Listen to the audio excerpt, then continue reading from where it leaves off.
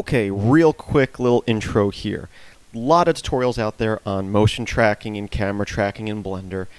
A lot of them are really long and drawn out and go into a lot of detail. I wanted to make a quick video that showed you the very basics without going into too much detail for you to get started, so you don't have to watch an hour-long video to get the basic idea.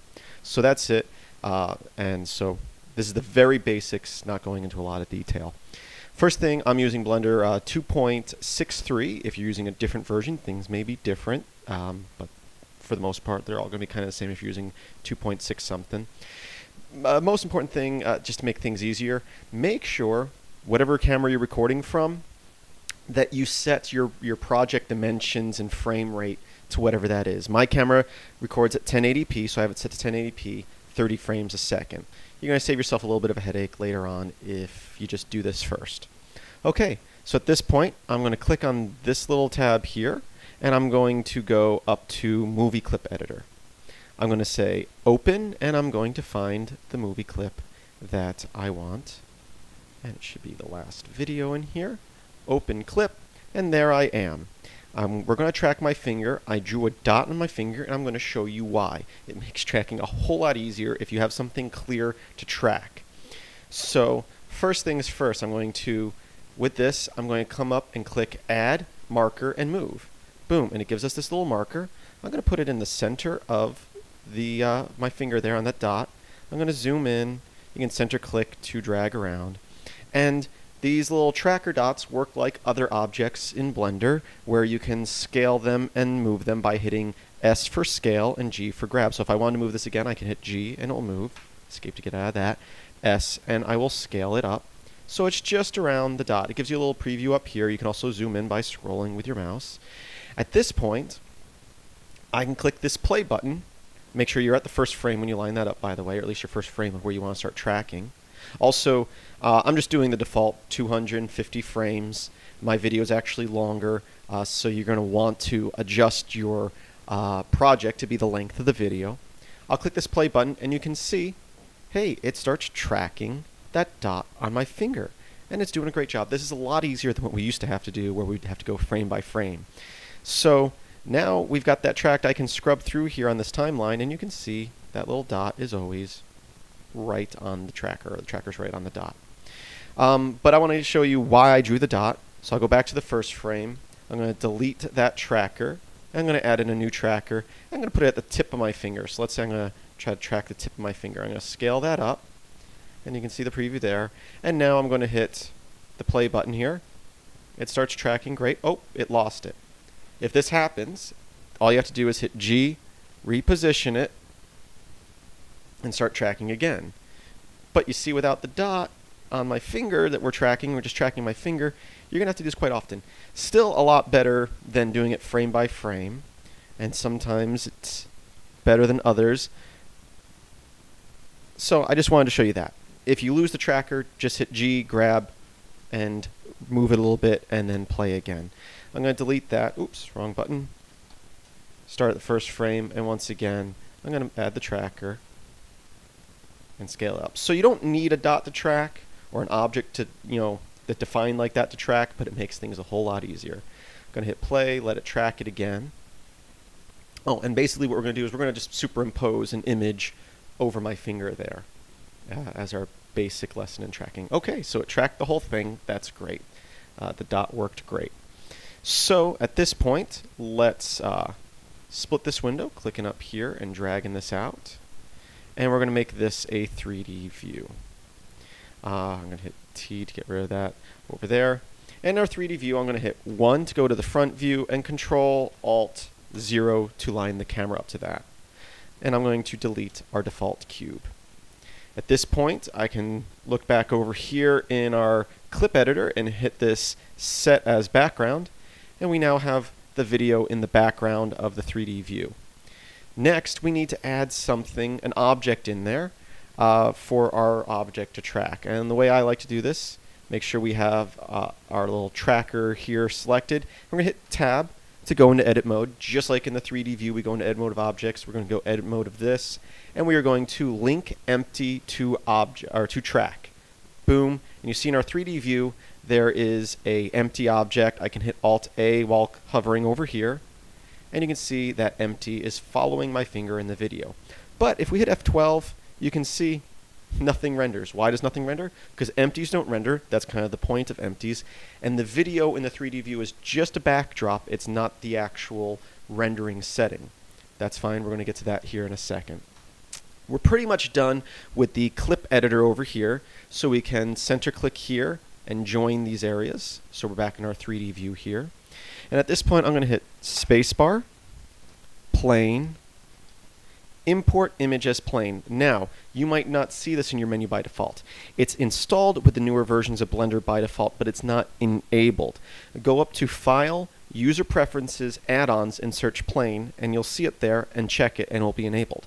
If you can't figure out how to do that from me just telling you that, this tutorial's too advanced for you. You need to learn the basics of Blender before watching this video. No jumping ahead. So I'm going to import image as plane, and I'm going to find an image that I have downloaded. It's in my temp folder. It's this image of Tux. And in this case, I'm going to say shadeless, use alpha, and pre-multiply. Depending on what you're trying to do with your project, you may not use all these checkboxes, because like shadeless is going to make it a clear picture. I'm just pasting the picture of Tux over my finger. If you're actually trying to superimpose something and make it look realistic inside a video, you're probably not going to want shadeless. You're going to spend a lot of time working on lighting and then combining the images. We're not going over all that today. We're just doing basic tracking. Turning all those on, and I'm going to say import image as plane. RX90, enter to rotate it 90 degrees. Let's turn on textured mode here, and we will grab the Tux and put him over my finger. Maybe I'll scale him down a little bit. At this point, with our image selected, whatever it is, we're going to shift select our empty and control P to parent object, hit enter there. Now if I hit Alt-A, we've got the Tux following my finger. Perfect, that's what we want to do. If I hit F12, the Tux renders. We still haven't set up the background yet. This is when we go into the compositor.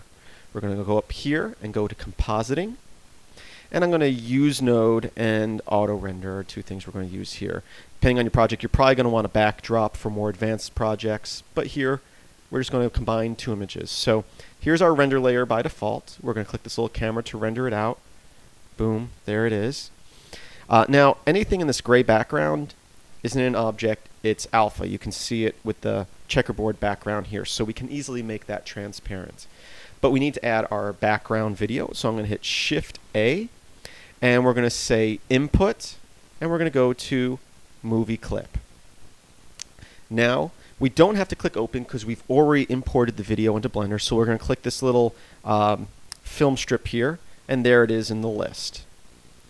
Now, to combine the two images, I'm going to hit Shift A. I'm going to go down to Color. Now, depending on your project, you may want to use a mix to mix the images with different settings to make it match. But I'm just going to do a simple alpha over, which is going to rip out the background and paste the picture of Tux exactly how it is over the image. So alpha over, and we'll do the output of that to our compositing here. And now, this is a little part that's a little confusing about Blender. This is our bottom image here.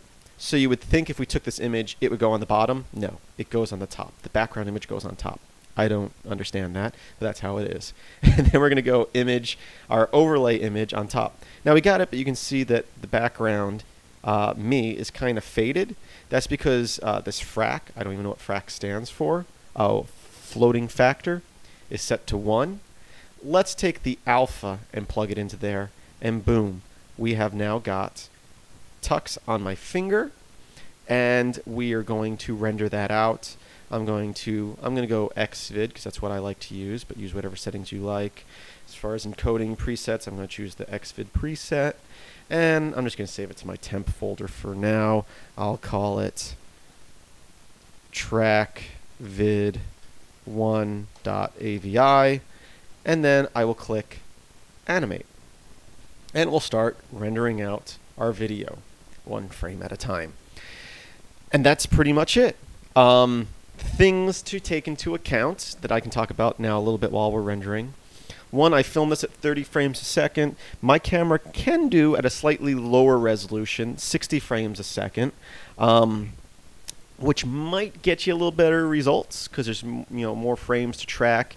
Good lighting is a great thing. Obviously, putting the dot on the finger, but bad lighting, the picture's going to be grainy, harder for it to track. Also, poor lighting means slower shutter speed, which means blurrier picture, which makes it a lot harder to track. So good lighting. Now, you watch some of the more advanced tutorials. When it comes to more camera tracking, I don't think the motion tracking is as important, and I haven't really done any camera tracking myself. It's very important to know what lens you're using when it comes to camera tracking, because every lens has a different curvature to it. So there's a lot of things to get better results, but I wanted to make a shorter video for you guys that wasn't long and stretched out. Hopefully I didn't go too quick for you. If I was, you probably need to learn Blender a little bit more or pause the video every once in a while. Don't jump into this. I wouldn't say this is too advanced. It's still relatively simple, but learn the basics first. Learn the interface if you have not with Blender. But that's motion tracking in a nutshell, and here is our final render. Oh, and also please visit filmsbykris.com. That's Chris with a K. There should be a link in the description. Also, if you have any questions, check out the help link on my site or in the description on the IRC channel. Try not to ask questions in the YouTube comments because there's a good chance they won't be answered. And I will have more videos up soon on motion tracking, camera tracking, image stabilization, all kind of doing with the same little topic there. Thanks for watching and have a great day.